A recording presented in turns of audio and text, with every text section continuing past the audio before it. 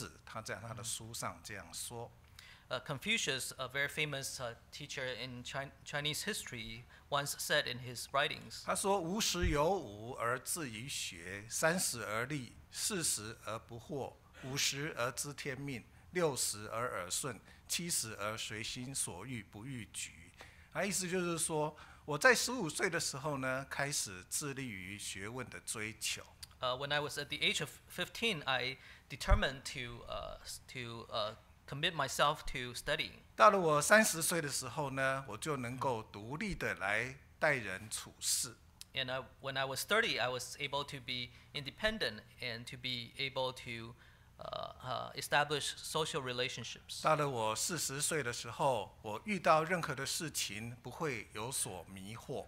When I was at the age of 40, I was never at a loss. 50岁的时候，我就已经认识到我一生要走什么样的道路。When I was 50, I was able to see clearly the path for my life. 在我60岁的时候，我就应该要知道，我听到人家讲什么话，我就知道他是真的还是假的。And when I'm at the age of 60, I should be able to discern the words people say, whether they are true or not. 到了70岁的时候，我能够随着我的心意，我想做什么就做什么，而不会超越规矩。And when I'm at 70, I should be at the liberty. I should have the liberty to do whatever I like without transgressing against the law. 孔子在叙述他的人生学习修养的过程。Confucius described the progress in his personal growth and cultivation. 他觉得人要随着时间的长进，过去要不断的能够进步。And he believed that as time progresses, one should continue to make progress, make 但是 improvement. 学习跟修养的过程不是1天2天就能够达到完成。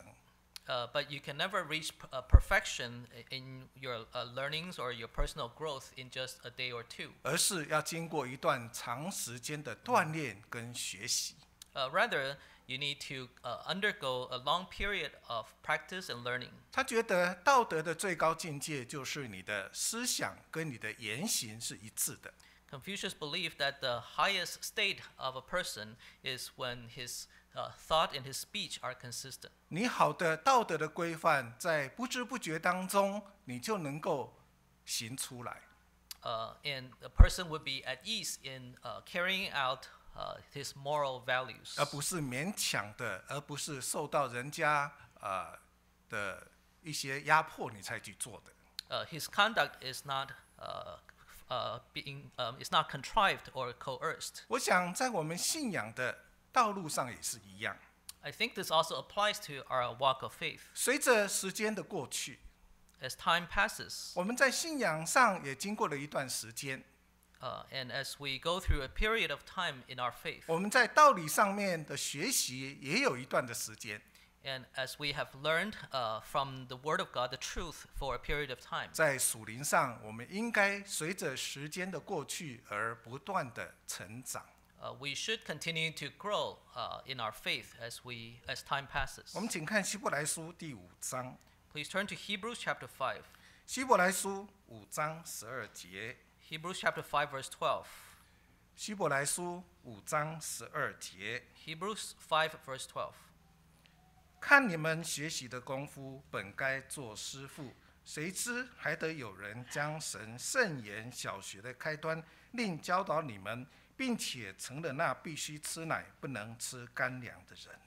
For though by this time you ought to be teachers, you need someone to teach you again the first principles of the oracles of God, and you have come to need milk and not solid food. 13节， Verse 13. 凡只能吃奶的，都不熟练仁义的道理，因为他是婴孩。 For everyone who partakes only of milk is unskilled in the word of righteousness, for he is a babe. 14节，唯独长大成人的才能吃干粮，他们的心窍习练的通达，就能分辨好歹了。 14. But solid food belongs to those who are of full age, that is, those who by reason of use have their senses exercised to discern both good and evil. 圣经说，看我们在学习的信仰的过程，已经有一段时间了。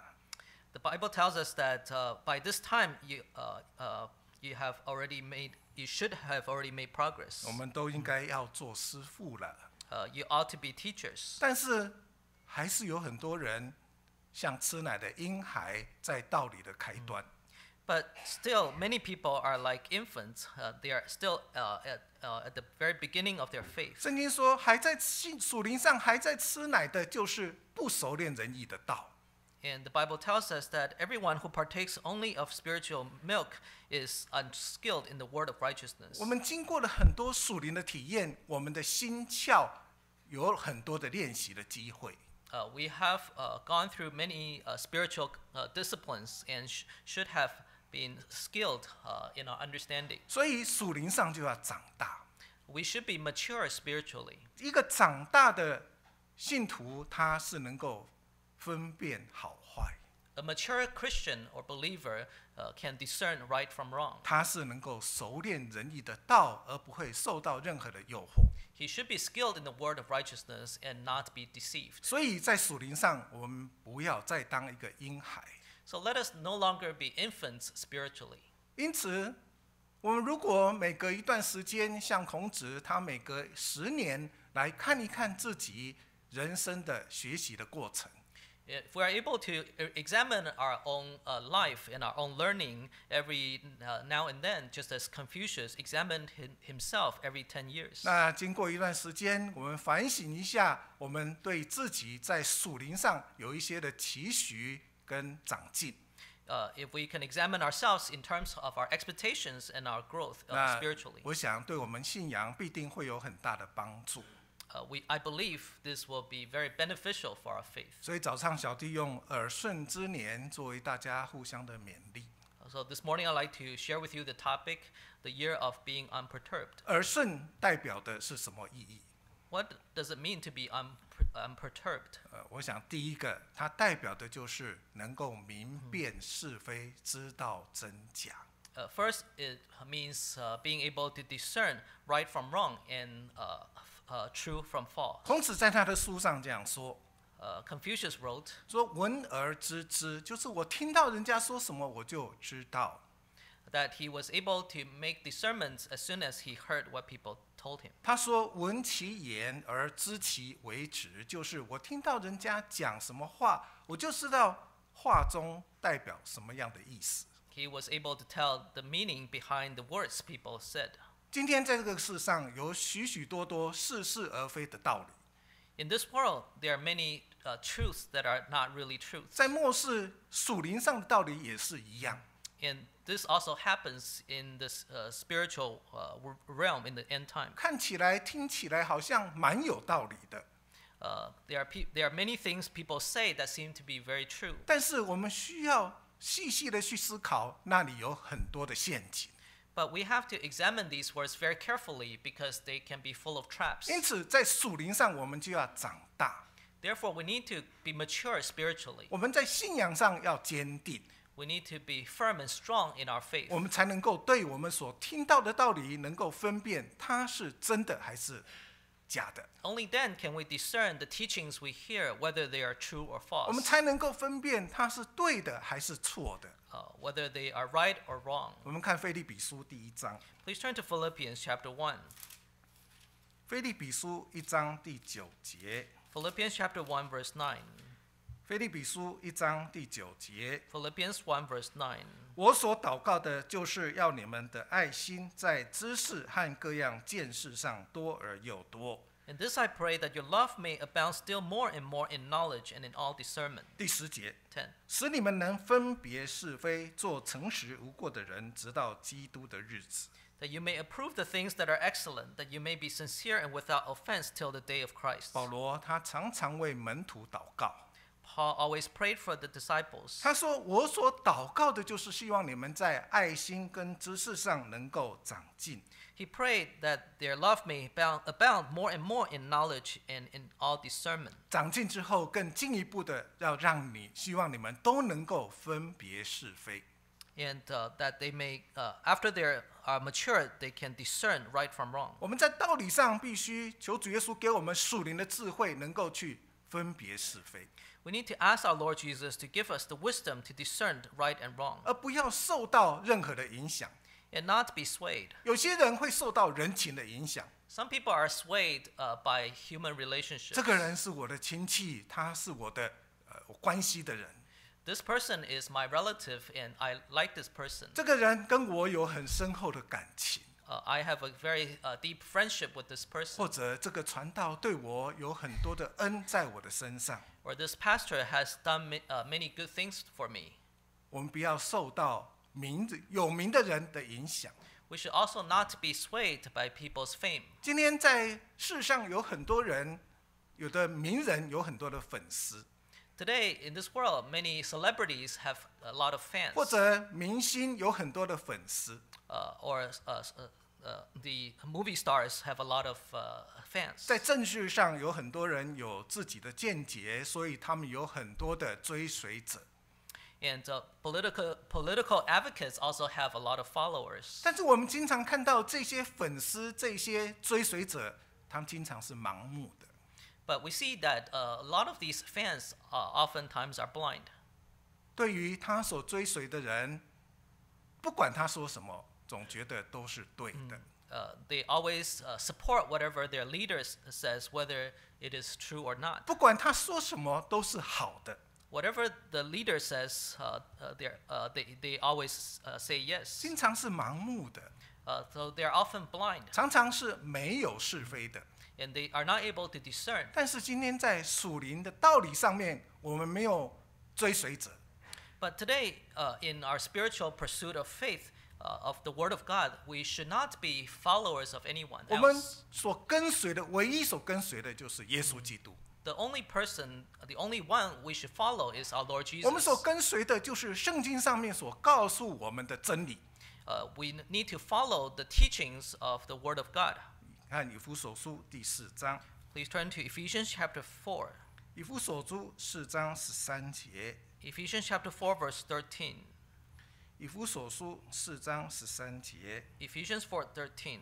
只等到我们众人在真道上同归于一，认识神的儿子，得以长大成人，满有基督长成的身量。 Till we all come to the unity of the faith and of the knowledge of the Son of God, to a perfect man, to the measure of the stature of the fullness of Christ. 14节， 14. 使我们不再做小孩子，中了人的诡计和欺骗的法术，被一切异教之风摇动，飘来飘去，就随从各样的异端。 That we should no longer be children, tossed to and fro and carried about with every wind of doctrine by the trickery of men, in the cunning craftiness of deceitful plotting. 圣经在这里再一次的警戒我们，要长大，属灵上要长大成人。 The Bible once again reminds us and admonishes us to grow and be mature. 我们不要再做小孩子啦，中了魔鬼的诡计， We should no longer be children and be tricked by the devil, 被一些异端啦、异教之风来影响而摇来摇去，摇摆不定。 and be tossed to and fro by every wind of doctrine. 今天的世界网络非常的发达， Today, the internet is widespread. 每一个人都能够很自由的在社群的网站或者他的部落格发表自己的言论。 Everyone is able to set up a blog, a personal blog, or post comments on a social 但 media. 是每一个人放上网络的东西，必须自己要非常的警醒， But we must be very careful about whatever people put online. 跟道理无关的无所谓。 If it doesn't concern the truth, it may be okay. 你写说我去哪里很好玩，哪一家餐厅我觉得很好吃， You can read about people saying which restaurants are good and where are good tourist attractions. 但是在道理上，如果你写的方向不对，会影响很多的人。 But if what you write concerns the truth and it is wrong, it can potentially affect a lot of people. 有一个年轻的弟兄，他喜欢将他自己的言论放在网络上， A young brother liked to post his thoughts and his views online. 但是其实他的观点许多都是误解，是不对的。 But many of his understandings are misinterpretations and wrong. 一个教会的负责人发现，他们教会有一些才10几岁的青年啊，小孩子，怎么都在那个的脸书按 like， 这种赞。And the church council member noticed that even the young teenagers in church liked the posts. 他说他所写的这个都是不对呀、And the council member was very surprised because what this brother wrote was 就 wrong. 去问几个年轻的小弟兄姐妹。 So he approached these younger teenage brothers and 他 sisters. 说：“你知道这个文章写的是什么吗 He asked them, "Do you understand what this brother is posting?" 他说：“不知道。 They said, "No." 不知道你为什么都去按赞呢？都很 like， 你很喜欢呢？ If you don't understand what he wrote, why do you even like it? 他说：“哦，因为他文章写得很好啊，写得很生动啊，我很喜欢啊。 And they told him, "Well, he's a very good writer and he writes very well." 我们真的对我们所听到、所看到的要非常的谨慎。 We must be very careful about the things we see and hear. 哥罗西书说，恐怕有人用理学和荒谬的言语，就把你们掳去了。 Colossians warns us lest we be taken captive by the absurd doctrines. 他们不是依照基督，乃是依照人间的遗传、世上的小学、自己的想法所写的。 And these doctrines are not according to Christ, but according to the principles and the thoughts of this world. 所以哥罗西书勉励我们说，我们要在耶稣基督里面生根啊，信心要坚固。 Therefore, Colossians teaches us to be rooted in our Lord Jesus Christ and be strong. 所以耳顺所代表第一个意义就是我们要能够分辨是非，明白真假。 Therefore, being unperturbed, first of all, means to be able to discern what is right and wrong, true and false. 第二个， Next, 耳顺代表的意义就是能够容忍逆耳之言。 being unperturbed means to be able to tolerate and accept words that may not be pleasant. 一个人年纪到了某一个年纪啦，以孔子的看法是到60岁啊，应该能够容忍一些逆耳的话。 According to Confucius, when a person is 60, he should be able to tolerate words that he may not like. 我们常常说忠言逆耳啦，人家所说的劝告的话，觉得不太好，听不太进去。 There's a Chinese saying that helpful words are often unpleasant. 但是我们要成长到对于逆耳之言，我们听起来也不再觉得逆耳。 We need to grow to a point where unpleasant words no longer feel unpleasant to us. 啊，到了60岁了，人家跟你讲好话、坏话，你都听得进去。 By the time you're 60, you should be able to not be perturbed by words, favorable words or unfavorable 人 words. 家对你的批评啦、生气的话啦，你也不用听了，也不用太在意啊。 And when you're criticized or when you're judged, you don't need to think about it too much. 心里是平静的。 You should feel at peace. 如果人家有好的建议，我们能够采纳。 If those words are good, constructive criticisms or suggestions, you should consider them. 如果人家讲的不对啦，我们就自我勉励啊，希望不要成为这样的人。 And if their criticisms are off, then you just need to remind yourself never to become like 有 them. 的时候年轻人比较气比较盛 Young people tend to be more vigorous. 啊，尤其我自己想到自己在年轻的时候也是这样子啊。 I was like that when I was young. 啊，听到不好听的话会生气 I got mad when people said unpleasant words to me. 啊，听到不对的话会起来跟他辩论啊，讲这样不对啊，没有道理嘛 And when I disagree with somebody's comments, I would argue with them. 啊，所以生活当中啊，常常产生很多的争执， And because of that, there was much friction. 因为大家的观点不一样啊，你这样说我不同意，我觉得不对，我就起来跟你反驳。 Because I tended to dispute with those whom I disagree. 所以啊，有的时候啊，即使是太太讲什么，我觉得没有道理，我就会反驳她。 And when I disagree with what my wife said, I would get into an argument with her. 常常觉得自己是正义的化身。 And I felt that I was the personification of justice. 所以有时候开车在路上啊，如果看到有人不守交通规则乱开啊，我也希望说我是一个交通警察，赶快去抓他。 And when I saw people violating breaking the traffic laws, I felt that if I were the police, I would give them a ticket right away. 所以啊，常常有的时候会跟太太有一些不同的想法跟争执啊，太太会说啊，你脾气怎么这么不好啊？ And when I got into an argument with my wife would say, "How come you are so bad-tempered?" 啊，我也会跟她辩驳。 And I would argue with 我 her. 跟她讲，主耶稣都会生气。 I said, even the Lord Jesus would get angry. 那主耶稣在圣殿里面不是看到人家做买卖，他生气把桌子都翻了呢。 Didn't the Lord Jesus get mad at those who were trading in the temple and even overturn their tables? 我还没有翻桌子，还不错嘞。 And I'm pretty good already. I haven't overturned any 就 tables. 人啊都有脾气啦， Human beings tend to have temper. 所以你一定常常听到人家这样说， So you may hear such words 说你不 often. 要踩到我的地雷哦，你踩到我的地雷我就发飙了。 Don't step on my mines, or don't cross my path, or else you will be in 哎 trouble. 呀，以前回想啊，以前好像我也讲过这样的话哎， And I was like that before. 啊，听到这讲好像蛮有道理的啊，你不要踩到我的地雷，踩到我就生气，我的生气好像是理所当然的。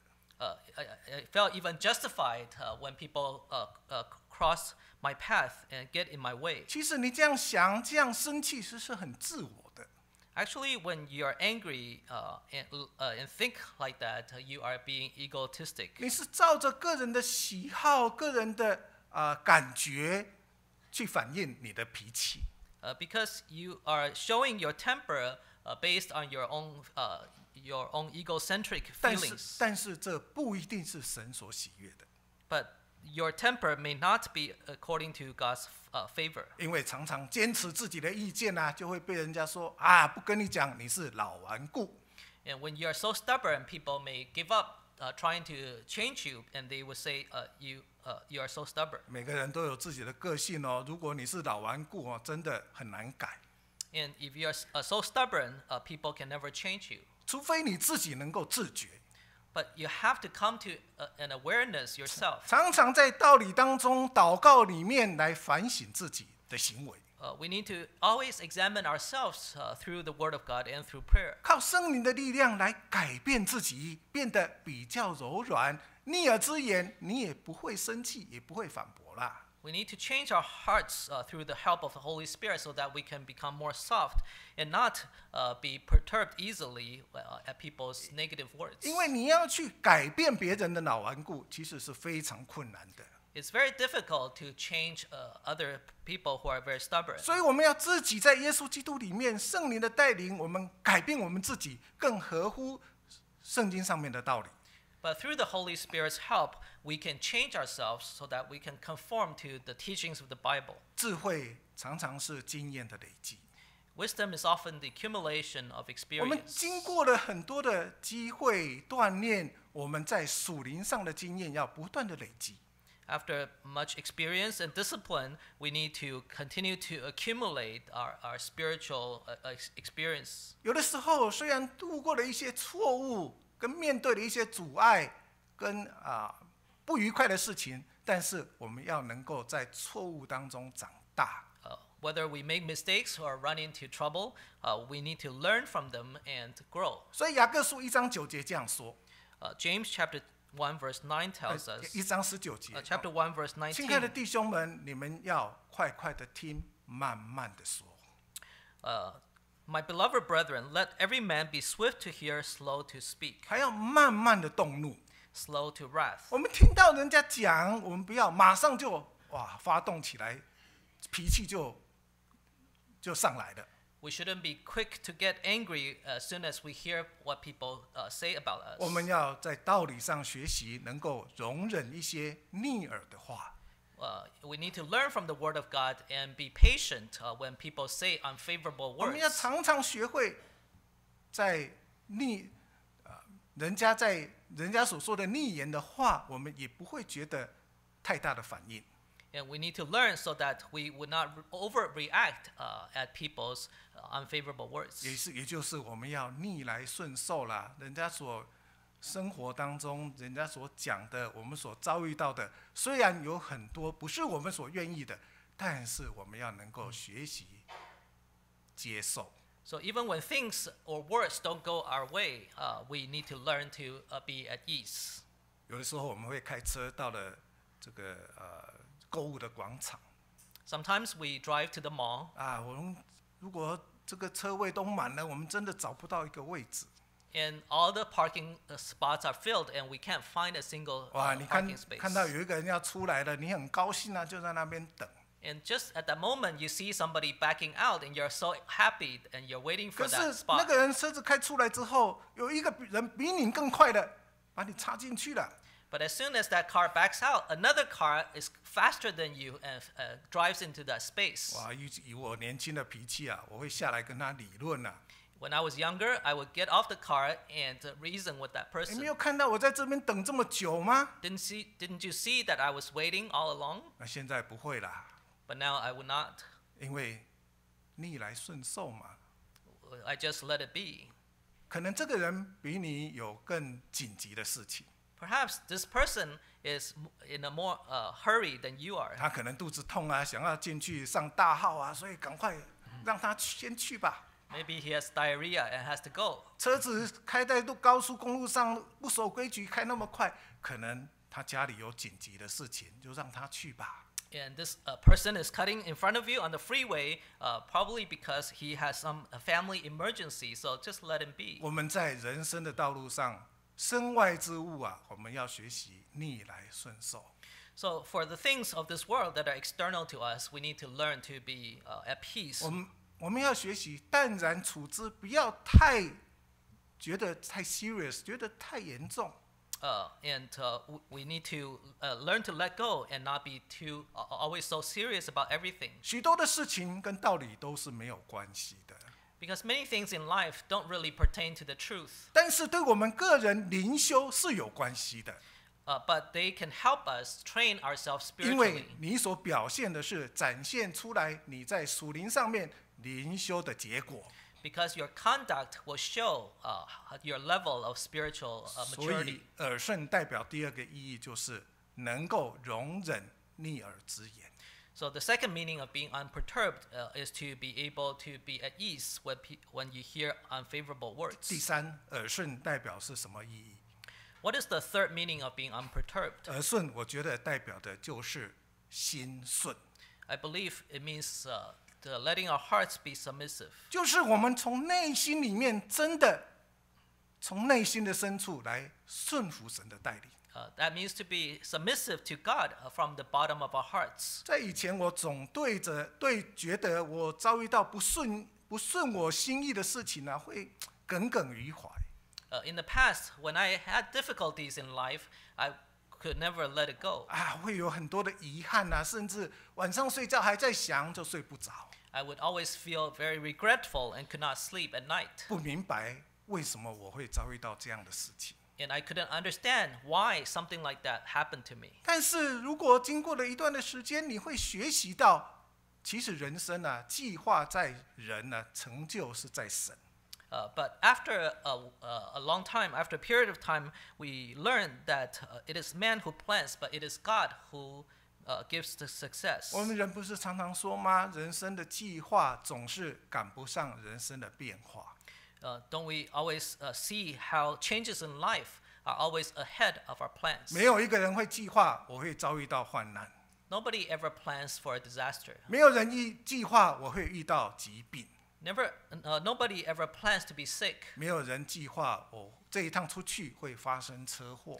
Nobody plans to be in an accident. 但是我们所遭遇到的这些患难意外，都有神美好的旨意在我们的身上。 But all these tribulations and accidents actually are according to God's good will for 在 us. 2007年的9月11号，是我自己人生的911。 In 2007, September 11th was the personal September 11th. 因为公司搬迁的关系，所以我去到上班了，要开很远的路。 Because the company relocated, I had to drive a long distance to get to work. 我每一趟啦，我要开至少1个半钟头，所以每天在高速公路来回要3个钟头。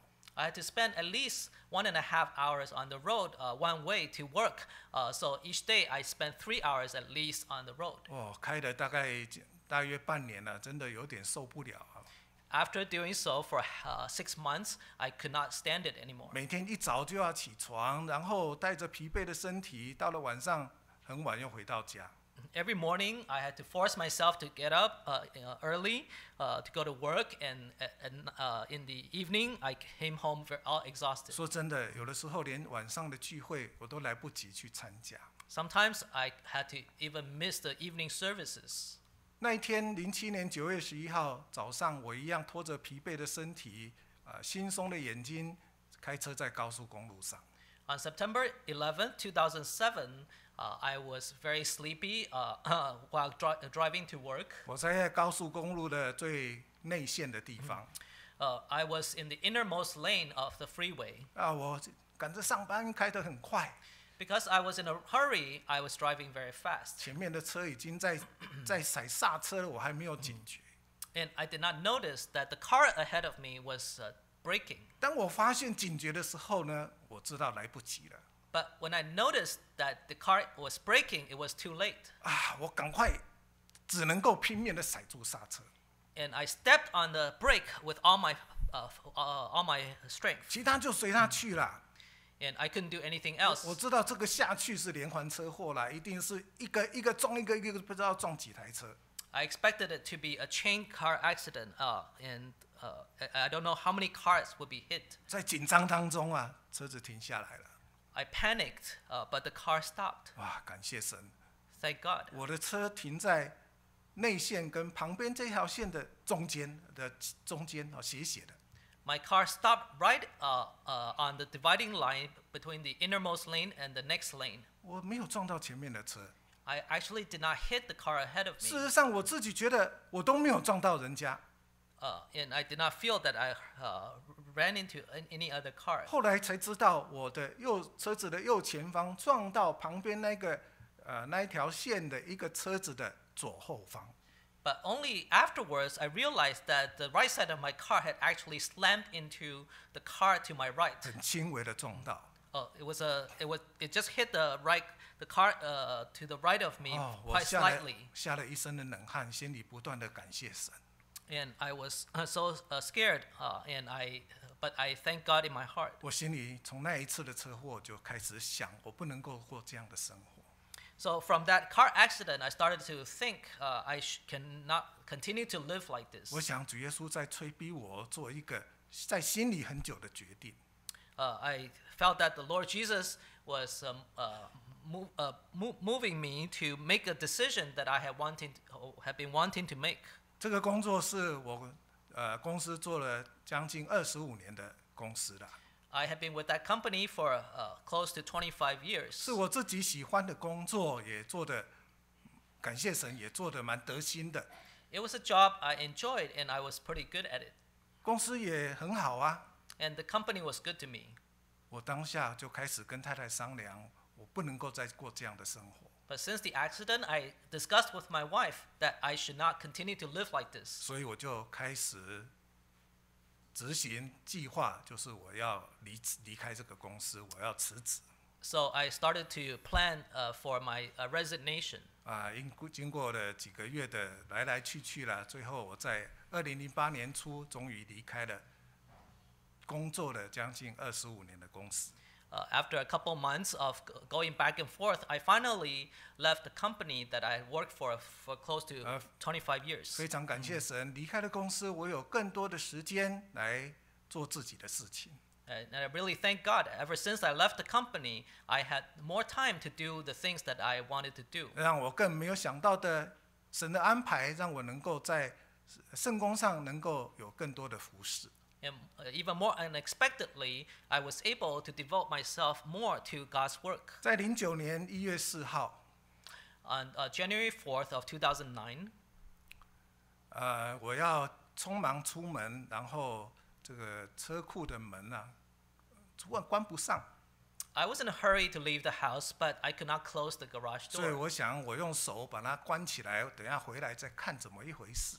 So I thought I could just close the door manually and then figure out the problem later after I came back. 但是在疏忽当中啊，我用手去关这个车门的时候， But I was not careful, and I was trying to close the garage door using my hand. 我的手指头被车库的那个夹缝这个缝夹到， My finger was caught between a slit in the garage door. 我一夹到的时候，我想啊，完了，糟糕了， When my finger was caught, at that moment I thought, oh no, I'm in trouble. 我的双手流着鲜血， My hands were already filled with blood. 非常的疼痛。